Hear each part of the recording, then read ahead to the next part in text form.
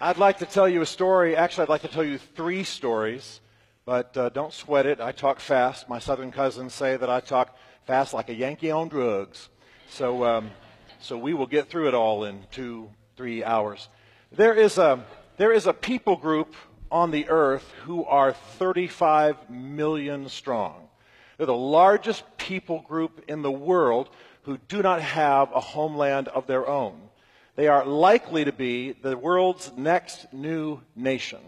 They're called the Kurds, and I'd like to tell you just a little bit of their story. Now, you probably know more about the Kurds than you think you do. Perhaps you've seen the beautiful faces of their lovely children all over the internet and in magazines. They're used often. If you eat yogurt, you already know something about a Kurd. This is the founder of the Chobani Yogurt Company, Hamdi Ulukaya. He's a Kurd. You may, even if you're not willing to admit it, be one of the followers of the female Peshmerga, the guerrilla fighters for the Kurds. The word Peshmerga is a Kurdish word that means those who face death. And some who face death in Kurdistan are women. And they have many, many Western followers. The men in Kurdistan have been known as fierce fighters for centuries, and they are, many of them, just ridiculously handsome. Apparently, that starts rather early. Look at this little guy. Come on. Come on. I should stop now. What they all want is a place among the nations. What they all want is a country of their own. And this is what they dream of. This is their ancient homeland. They're in the belly of the Middle East, where the Zagros Mountains form the spine of their land, and where they're between Iraq and Iran and Turkey and Syria. This is what they want, a homeland, a free and independent Kurdistan that they can call home. 35 million of them. Now, I'd like to tell you a little bit about the Kurds, and I'd like to use the stories of 3 women to do it.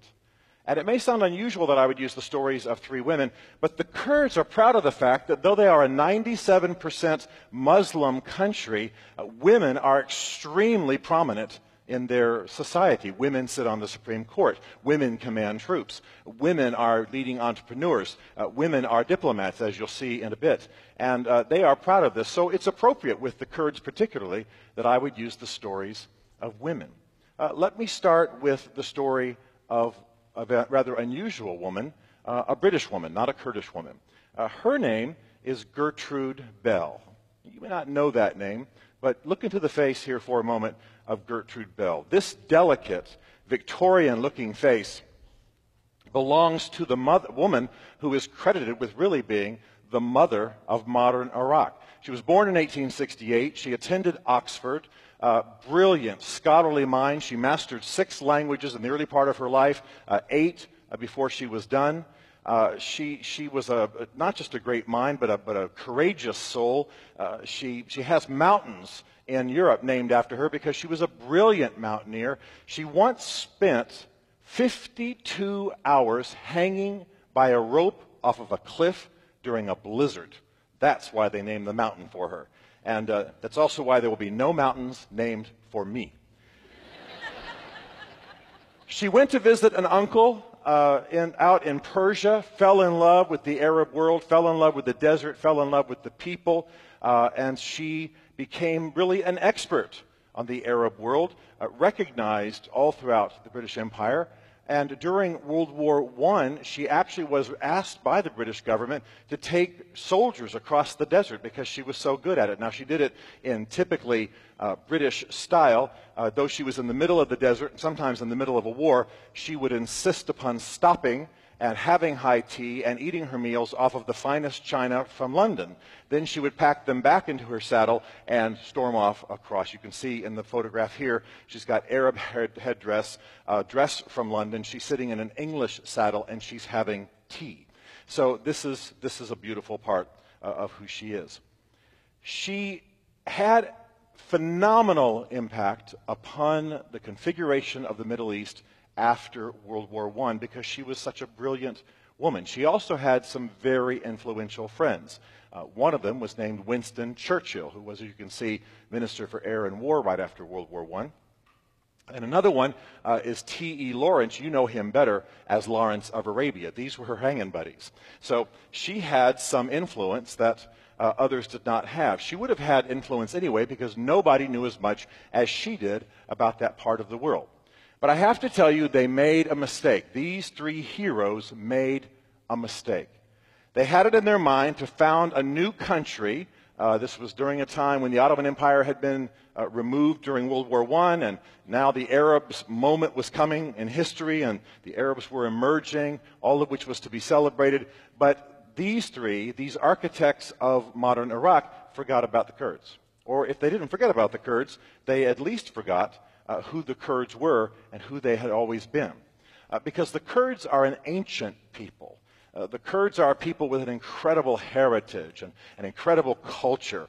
They're also not Arabs. They're happy to live in a friendly way amongst their Arab friends, but the Kurds are not Arabs. They're from the Persian side of the Middle Eastern ethnic tree, and they have an intense sense of identity. If you're Bible readers, you may know that the Kurds are descendants from the ancient Medes. They're part of much of the story of the Old Testament. They're part of the interwoven with the story of Daniel, the prophet Daniel, for example. They were there on the day of Pentecost, ancestors of the modern Kurds, there on the day of Pentecost in Jerusalem when the Christian church was born. Just a different heritage, a different background than a lot of those who were around them.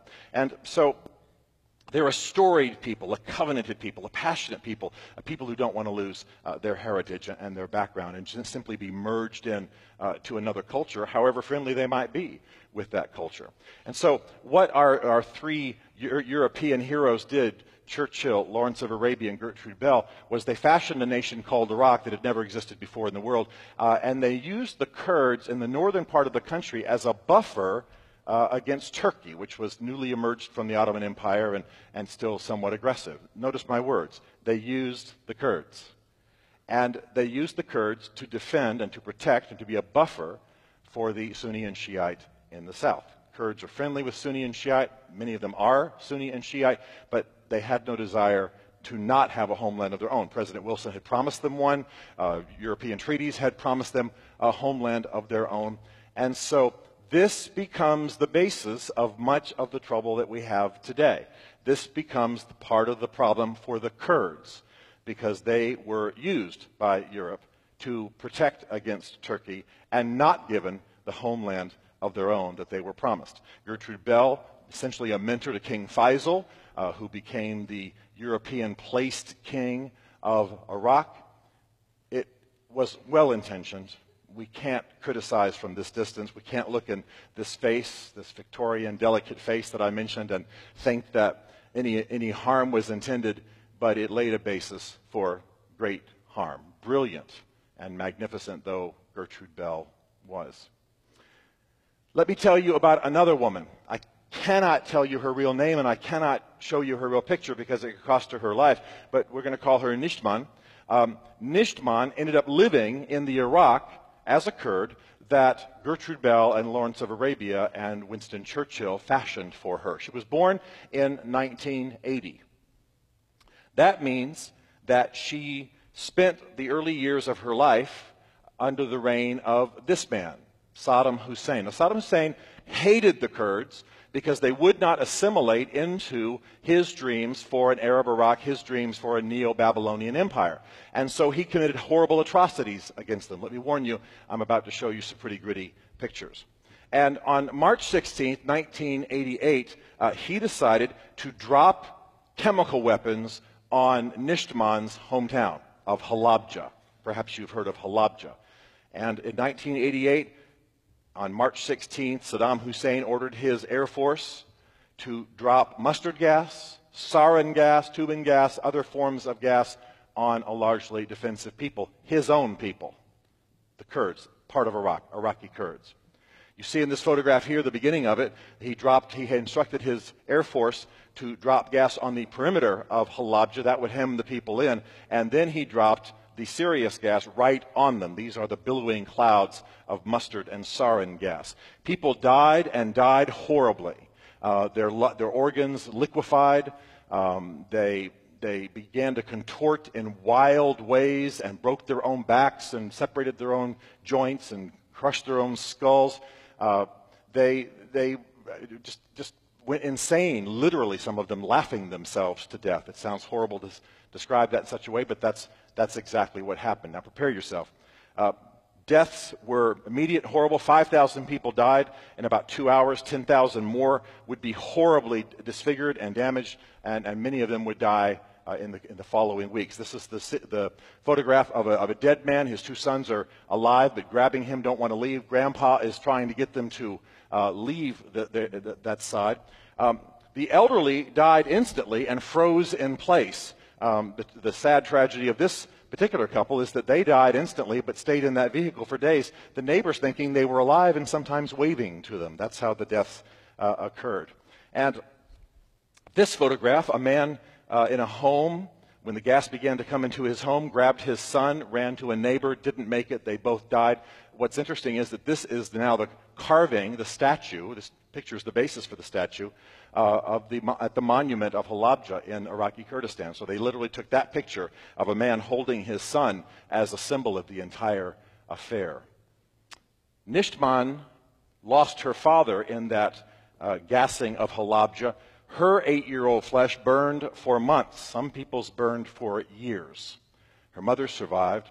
But then later, her mother was taken captive by Saddam's troops and buried in a mass grave. There are many of them that dot Iraqi Kurdistan. Saddam knew how to do this well. But the Kurds are a unique people. They intend to honor their dead. They know how to find these mass graves. And so Nishman's mother was found, and DNA confirmed who she was. And she was buried. Nobody intends in Iraqi Kurdistan for the dead not to be honored. They grieve. They put them all the remains in coffins, and they celebrate their lives and offer them to God. This is what they do, because that is their history and that tradition. So what happened to Nishman? Well, I told you she was born in 1980. That means she's 36 now. What is she doing? Well, you might enjoy knowing, given what you've seen of her sufferings, that she is now, and by the way, the pictures I'm about to show you, none of them are her. These are people she is like, because I cannot show you her picture. She's one of these awesome female Peshmerga. And her tribe of warriors are feared by ISIS because ISIS has an unquranic, unusual belief that if they are killed by a woman, they will not go to paradise. These women enjoy that thought immensely.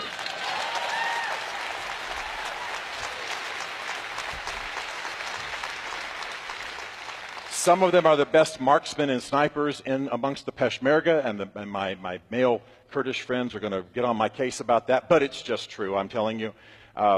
And they are just magnificent, and Nishtman is among them. What's interesting to watch, for those of us paying attention to these trends, is how so many of these female Peshmerga have got Twitter accounts, how they have a huge following in the West. Many of them, as you can see, are pretty. You see this woman holding an iPad. She's shooting during the day and then checking in with her friends and followers at night. And for some reason, I can't really imagine, they get many, many marriage proposals from Western men. I mean, I met them, I think they're awesome, but you better be a good spouse. That's all I got to say. You better hang in. So that's Nishtman. Let me tell you about one other woman. Her name is Bayan, B-A-Y-A-N, a woman I deeply admire. Bayan was raised by the man you see on the right and his wife, of course. Sami Abdul Rahman is this man, a Kurdish hero.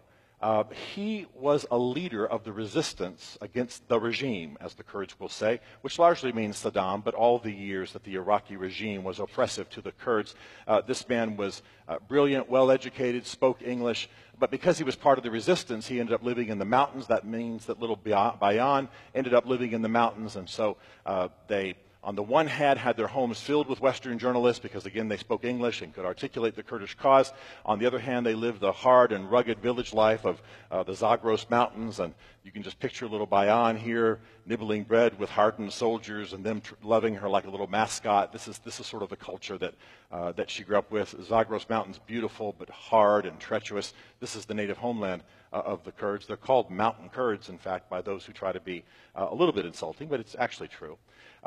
Her father, unbelievably influential, helped to build what we now know of Iraqi Kurdistan. When more freedom came, Saddam was dealt with. He became a prime minister of his own party. A really pretty amazing man. Unfortunately, in 2004, there was a double bombing by an Islamic extremist group, and Sami Abdul Rahman, Dr. Sami Abdul Rahman, was killed along with his son. A very, very violent moment. Now, by that time, Bayan had gone to England to be educated. Part of it was to keep her safe. She had become a journalist for the Financial Times, very prestigious role. She was assigned to do her journalism by the Financial Times in Japan, where she spent many, many years. And she always thought of Kurdistan, always followed, of course, what her father was doing, always cared for Kurdistan. But she didn't know exactly how she should live that out. Well, eventually she knew that she would have to live out her parents' legacy, that she would have to live out her love for Kurdistan and what her parents had embedded in her soul. And so today, little Bayan is actually, Madam Bayan Sami Abdul Rahman. She is the representative to Washington, D.C. of the Kurdish regional government. She is arguably the most powerful Kurdish woman in the world. Unbelievable.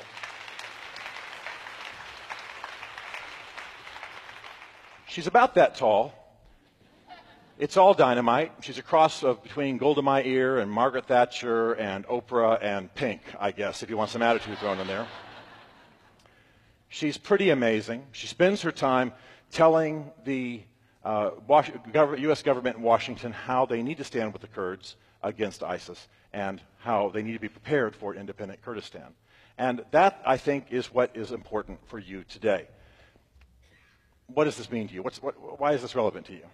Well, you're smart, you're educated, you're here, you're socially conscious, and 35 million Kurdish people are waiting to be born into the family of free nations. I intend to help them. I hope you will too. Thank you.